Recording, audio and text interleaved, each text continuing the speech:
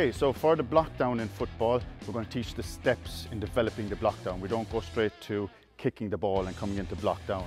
So we're just going to create the technique first, which is stepping forward with the leg closest to the opponent, getting in beside the opponent, and then we're going to reach in as far as we can with our hands close together, down in over the opponent's foot, because you're going to block down, so you're aiming for his foot because he's going to kick the ball with his foot. So the different steps are, I'm going to get Tom just to hold the ball. He's going to kneel down with his left knee on the ground. He's just going to hold the ball there.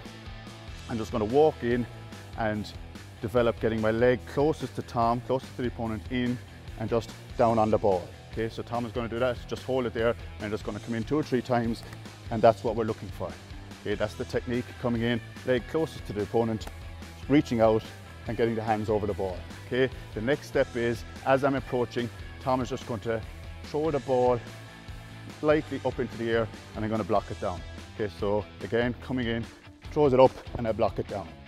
Okay, once more, same technique, just the ball is moving slightly, coming in and blocking it down.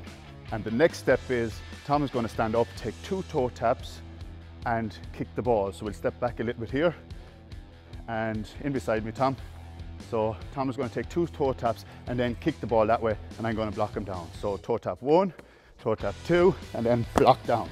Okay, retaining that technique once more. The technique, 1 toe tap, 2 toe tap, and block down. Reach in, block down, block the ball.